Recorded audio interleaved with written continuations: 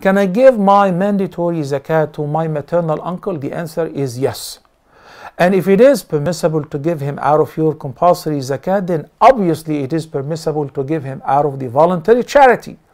And in either case, you're getting double the reward.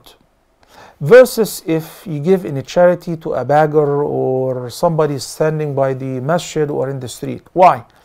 Because when the Messenger of Allah, peace be upon him, was asked about the permissibility of giving in a charity to family members, he said, you receive double the reward.